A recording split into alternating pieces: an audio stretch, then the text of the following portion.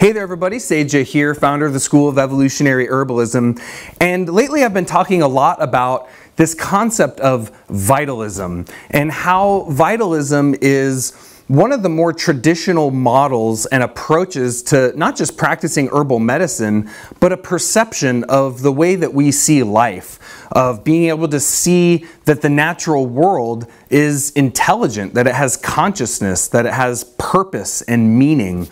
And I think this is a critically important way of learning to see the world kind of on a big picture level, because I think some of the biggest problems we're facing on the earth at this time are because we don't have this vitalist perspective of the natural world. We don't see nature as intelligent, and that has led to the human being separating ourselves from the natural world, which I believe is at the root causes of a lot of the major ecological issues that we're facing, health issues that we're facing, and it goes on and on and on. But from a more practical perspective, in terms of herbalism, the vitalist view brings us to a very different approach to looking at the body, a different way of understanding our anatomy, our physiology, and ultimately leading to a very different approach in terms of our therapeutic application of plants.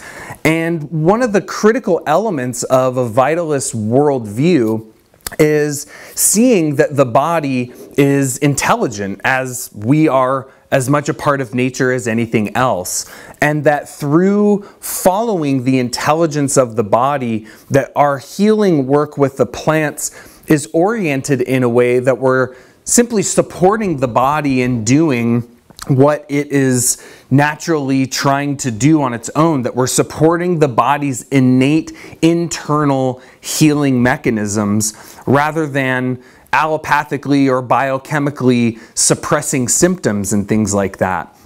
And what this brings us to, if we were to kind of differentiate more of a biomedical view of the body versus a vitalist view of the body, we see a primary division in terms of how we understand the underlying functions of our bodies, right? And on the biochemical, kind of biomedical level, what we see is more of a mechanistic view of the body, right? That the body is likened to a machine, right? And all of our organs and tissues and systems are just like gears that all fit together, that when they're operating properly, you know, our body is likened to a well-oiled machine.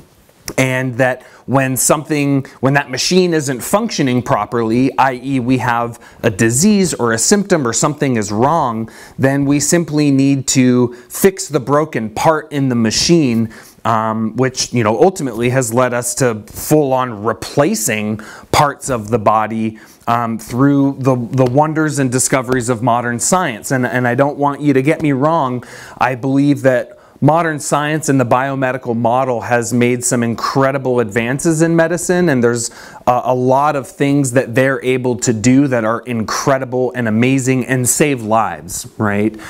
But what we see is when we have that more mechanistic understanding of the body, is that it leads to an herbal approach that really doesn't work that well, right? That if we just try to understand how plants influence the body based on a mechanistic understanding, which typically leads to looking at the chemical constituents in the plants, their pharmacological mechanisms of action, their pharmacokinetics, that is how those constituents are used in the body and how they move through the body, that can be a very limiting way of understanding how plants heal. And so on the other side, when we look at more of a vitalist understanding of the body, we see that the body is likened to a garden, right, or to an ecosystem. It's what I like to think of as an ecological model of physiology rather than a mechanistic one. And so what we see in the vitalist traditions of both Western and Eastern, Northern and Southern herbal medicine is that the human being is seen as a microcosmic reflection of the macrocosm, of the universe, of nature. And in that way we see that the human body is just a mirror image of the underlying forces of nature. And this is an incredibly powerful way of seeing the body, for we're able to relate the underlying functions and anatomy of our body and relate it to ecosystems, right? So a great example of this is just in the way that we understand our organ systems, right? Where we think of our respiratory system, it's like that air element. We're seeing the way we breathe in and breathe out, and the way that air element mediates between the external and the internal worlds, and how that air element, that the lungs and the respiratory system, when they become imbalanced, they take on a very particular type of ecosystem, right? So, from a mechanistic perspective, if someone has, say, a respiratory tract infection, well, they're going to say, well, you have this, this pathogen, this virus, or this bacteria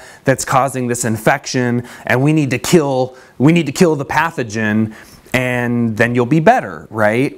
And while that's one certain element of it, if we approach our herbal therapeutics from that perspective, then we're just going to be looking at herbal antivirals, herbal antibiotics, and just try to kill the bug.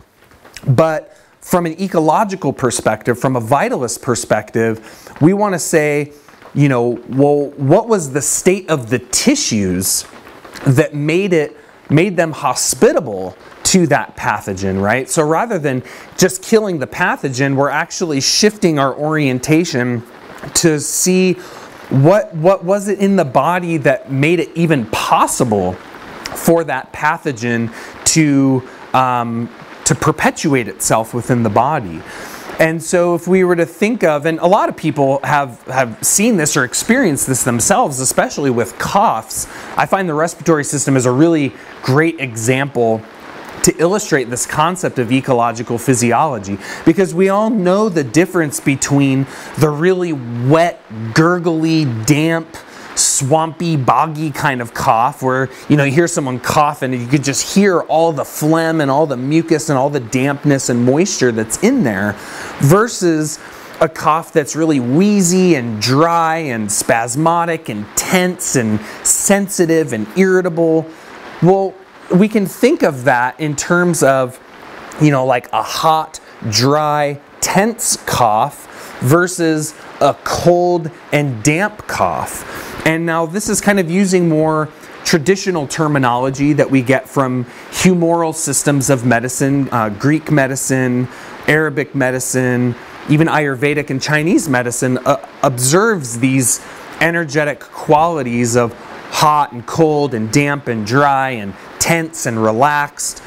But we can kind of step back and look at it from this bigger perspective and see that actually as an ecosystem. And this is the way I tend to see into people's bodies is, is their body like a hot, dry desert? Or is it like a cold, damp, swampy bog, right? And when we're able to see the ecosystem of the body, all of a sudden it enables you to transfer from plant to person much more readily. So we can see these ecological properties in the plants as well, right? A great example of this is with an herb like angelica. We've actually got a whole bunch of angelica that we're growing right now, so this plant's kind of been on my mind lately, but angelica really likes to grow in a very cold and a very damp type environment.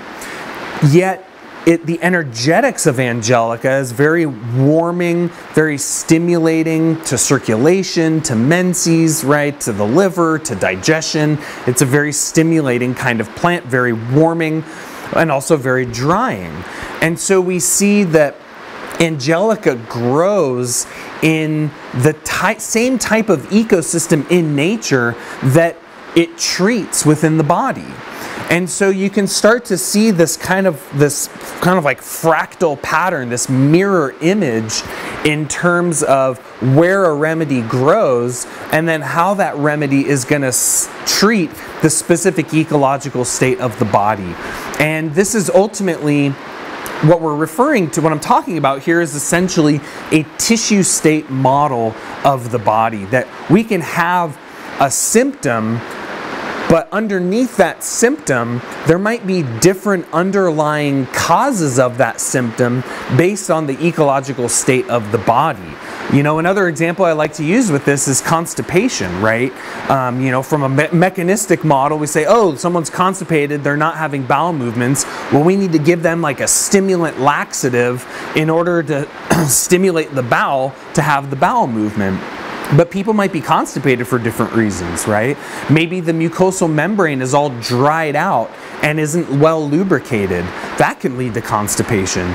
Maybe on the opposite end of that, maybe there's a bunch of damp accumulation and stagnation and everything's just sitting there because it's all damp and stagnant. Well, that's a very different ecological state of the intestinal tract that can lead to the same symptom as constipation, but you're going to treat it very, very differently. Someone might have constipation because they're really nervous and really tense and everything's kind of constricted, like there's a kink in the garden hose, so to speak, right? Well, they might be constipated, but again, you're going to treat that very differently than you would someone that has a dry intestine versus a very damp intestine. Someone might have constipation because they're too cold, right? They have this low digestive fire and they're not able to break down their foods in a proper way. Maybe everything isn't secreting enough digestive enzymes or bile. There's kind of this depression within the organ systems that's preventing them from actively breaking the food down, right? So that can lead to depression. So you're going to constipation. So you're going to treat these tissue states, these different ecological patterns very, very differently, right? Someone with the dry bowel is going to respond very well to something like marshmallow root or aloe vera, very soothing, moistening type remedies.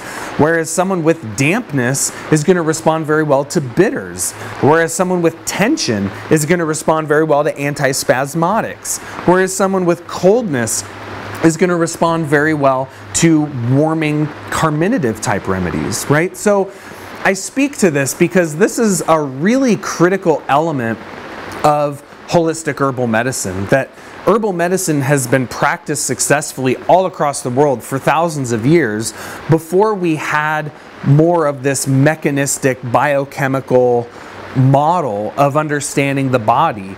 And I don't think these models are necessarily in conflict with one another. I think it's when we only orient on one side of the equation too strongly and we reject the other that all of a sudden we become limited. So even the vitalist herbalist can still take into consideration what a biomedical model has to offer, that we can understand the causes of certain diseases and symptoms from the scientific understanding. And same as the way a biomedical model can really learn a lot from this more vitalist ecological model of the body. So I don't really see them as conflicting. I really see them as working together to create ultimately a more holistic understanding of how our bodies function.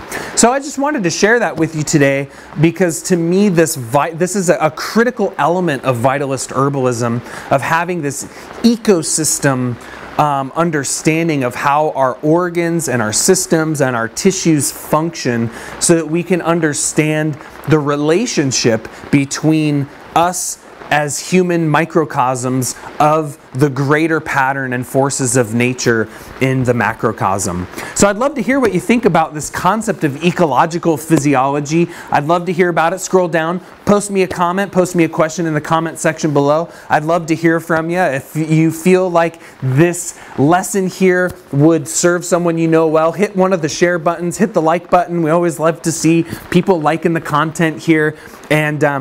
And I hope you are enjoying all the content we're sharing on the Evolutionary Herbalism blog here.